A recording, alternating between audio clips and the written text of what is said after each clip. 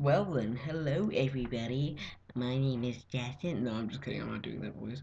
Anyways, hi everyone. Welcome to a remake of a video I did a really long time ago. Well, not that long ago, I guess. I mean, it wasn't a few months ago. But anyways, I thought my voice sounded stupid in that video, and it probably does in this one too. So anyways, let's just go on to the tutorial.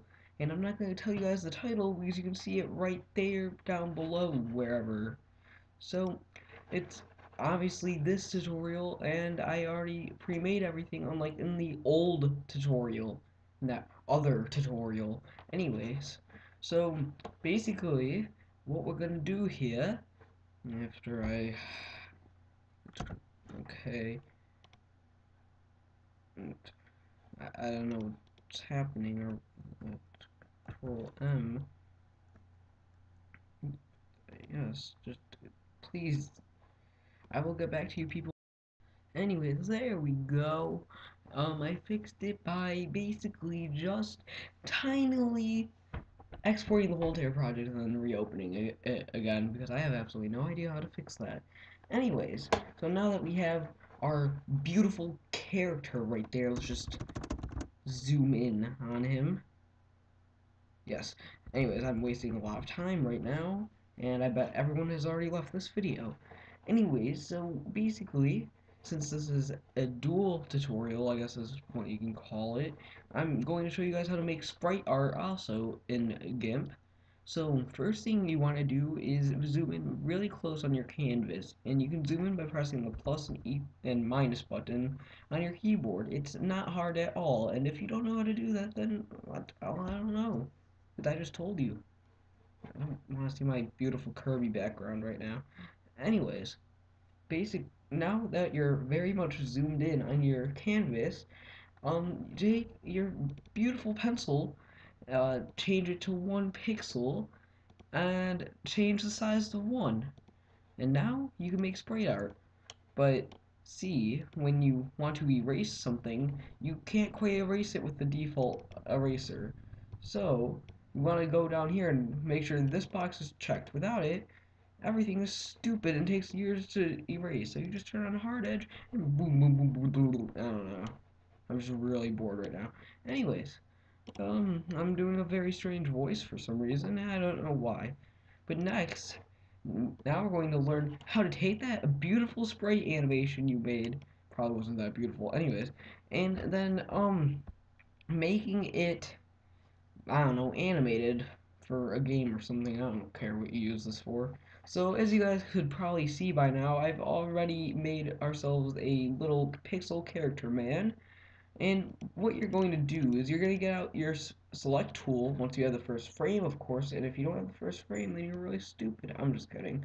I love all my viewers equally. Anyways, you're going to want to click on him once you take out your select tools, select area. Make sure you click on that selected area. Then you're going to do Control C, and if you're using a Mac, that's Command C or something like that. I don't know why they did that when they already have a Control C on the keyboard. I know there's a control there. There's a control on a Mac's keyboard. Anyways, next you're going to start animating it, and I don't care what you people do, just this. Do this. But what we're going to do here, since I'm really lazy, we're going to do Shift Control M. I'm sorry, Shift Control L, and just this. You guys will see what I'm doing here. You just keep on doing that for a while. Just keep on doing that for a while.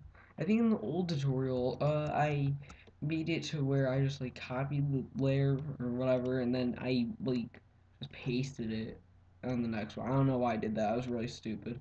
I was a very stupid 13-year-old because I was still 13 in that one.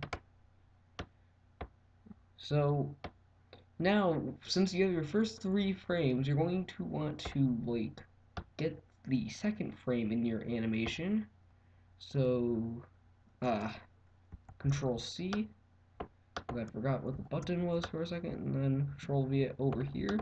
And I didn't mention this, but I have the grid up, and the grid is a very useful tool. This looks weird. Anyways, and what you're going to do to enable your grid is go to View on this thing and Show Grid. Because I don't know how else you people would see a grid unless you could show it to other people.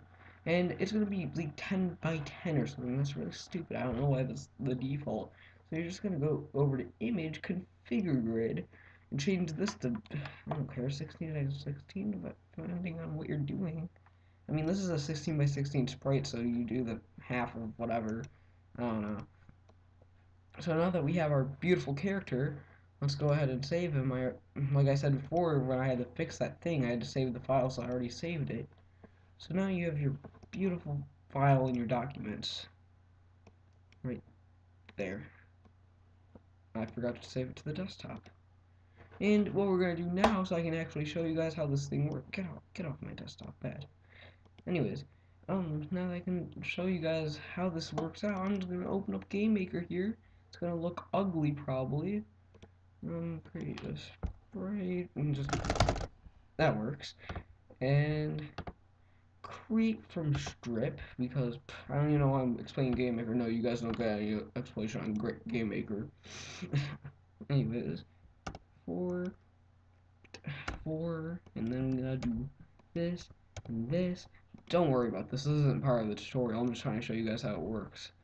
And then we're gonna stretch this image by, I don't care,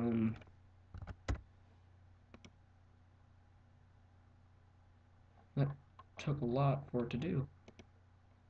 Okay. Let me make an object here.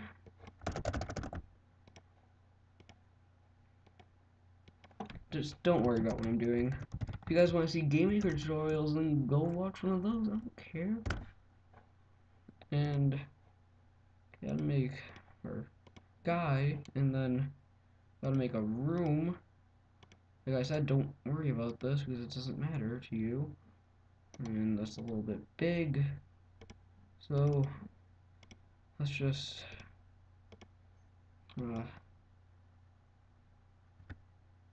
oops, I want 128. I don't want 121, I want 128. And it looks really awkward now. It doesn't matter. Just pretend like this all doesn't exist here. There. Just whatever. You guys made an animated sprite, but it looked really awkward when I did all that. So, is it getting faster? I don't care. Anyways, so that was my tutorial. Not anyone else's tutorial. That was my tutorial that I made on how to make yourself a character or a sprite and then animate that sprite in Gimp. Because, yeah, copyright bugger 5010. No, I'm just kidding. Anyways, goodbye, and I hope you like this video or whatever people on YouTube always ask. I forgot what they asked.